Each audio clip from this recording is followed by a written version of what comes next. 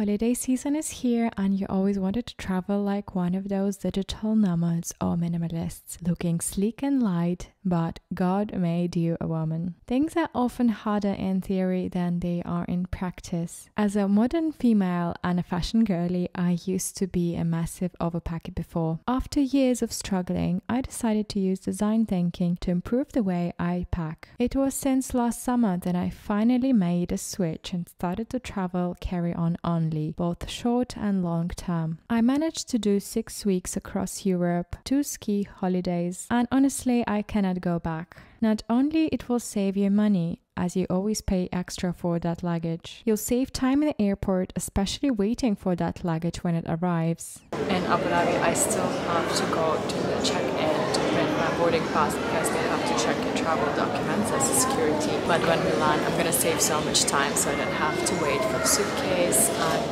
it's great traveling so light. Traveling light will also free up your mind space from worrying too much and carrying more than you need. Same as with your time blocks. It helps you stay focused on your priority activities when you're away from home. And this is one of the main benefits of the light travel system for me. When previously I was focused on a number of outfits I can create, as it became apparent, the focus shifted to small humans and basic comfort for myself. And just now when I'm older, I'm able to distill my style into a very small number of things, while leaving loads of room for other life priorities that I have, like always bringing my water bottle, eating healthy, which often means bringing my own food, some workout gear, and everything I need to run business remotely. These things would not be possible for me as an overpacker. And now as I pack less things, I cannot say outfits are not as good. They're just more distilled, less just-in-case items, but more essentials that make difference. Freedom on the go, and that feeling is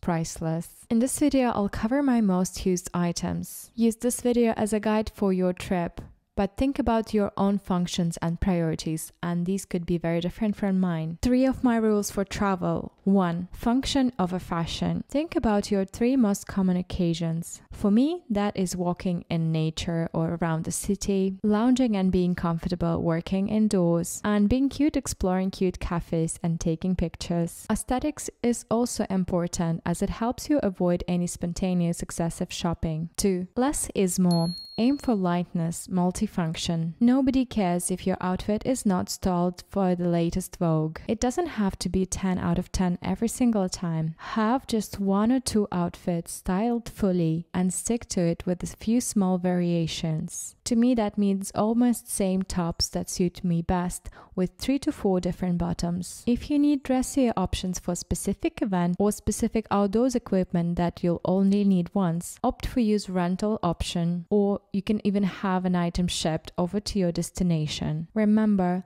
there's always a scale of good, better, best. And it's always better to have a small wardrobe than more confusion. And my rule number 3, trust the universe. You might be bringing a lot of just-in-case items. What if weather changes? What if it rains? Trust the universe. Many hotels have the umbrellas, but I use these as growth opportunities. Things are harder in theory than they are in practice. If it rains, you can do without umbrella. It might create a special occasion for you, but if you go somewhere where it rains a lot, of course bring one. Just understand that you cannot bring everything, as your space is limited. So when I bring my ski suit, I don't bring my workout gear or camera. When I pack all of my filming stuff, I don't bring my umbrella and many of the outfits. I aim to find balance in these things, and I pick most important stuff that you can't easily replace. My suitcase is American Tourister. I love it for this passport pocket and the laptop holder. I can also put all of my wires and chargers in these handy organizers. As a personal item, I usually take my backpack to the airport. I don't carry my designer bags to the airport usually as I don't find them practical. I usually travel with my kids, so I need both of my hands. I love luxury handbags, but after a decade of wearing them, they're just a bit too heavy and lack function on travel days. Usually I can't justify bringing them on my long trip trips unless they're really light and fold flat inside the suitcase. So unless I travel alone and for business, I usually don't carry a designer bag to the airport. But I like to have a small and cute bag inside a suitcase for day to night occasions for my fashion function. I'll often use it as my small personal item to hold my passport, lip product, and a phone. Uniqlo or Lululemon also have great bags for that function.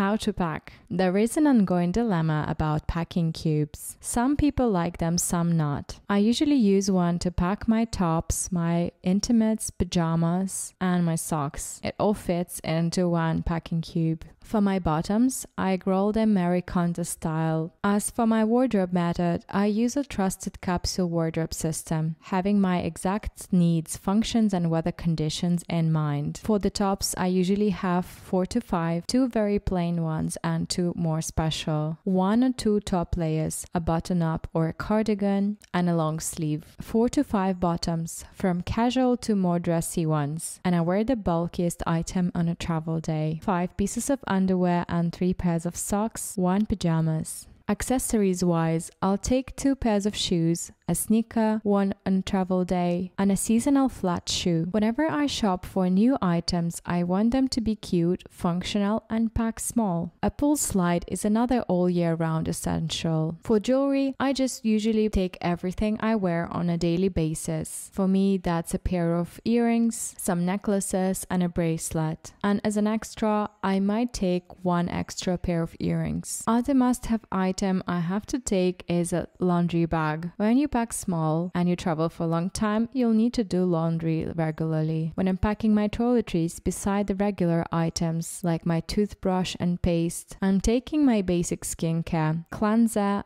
moisturizer, and a sunblock. Then I'll pack my beige items, tinted moisturizer and a concealer, eye and brow items, cream, mascara, and brow gel, colored makeup as a blush, lip gloss, an optional extra, some eyeshadow. With hair, I can easily use hotel products and I don't bring any, but my non-negotiable for my long hair is this hair leave-on spray that I'll distill into a mini-sized container. I aim to have all items fit into this Anya Henmach organizer. I love it as you can easily put your brushes and makeup items up using the side holders. For an extended list of essentials, check out my long-term travel list. That video is long, but I cover most of the woman's needs in there, so you can still look cute and chic even if you've been on the road for the past 2 months. I use another pouch to organize my wires and chargers and keep them tidy. My other must-have is a travel adapter. It goes into my backpack and I don't use power banks. This makes me feel minimalist-ish. Inside my bag or backpack, I hold a small cosmetics pouch and my essentials organized. I bring headphones that don't need to be charged, lip gloss or balm, a small notebook, a pen, and a mask. If I'm struggling with space, I'll put the lightest but bulky items into my backpack, like the packing cube with my underwear and tops. And I'll put some heavy toiletries, filming items, foods, water bottle into my carry-on, as I don't want to carry the heavy items. Laptop and liquids are easy to remove during security and then repack as needed. As I reach the airplane, I put small pouch with my essentials and my choice of an ebook, phone, or any snacks or water into the front seat pocket to have easy access to those. And then I put all of my bags in an overhead locker. Now you know how you can travel light and stay a fashion girly. I hope you found this video useful. Send it to your friend and leave me a comment of where would you travel next. Don't forget to subscribe and I'll see you in my next one. Bye!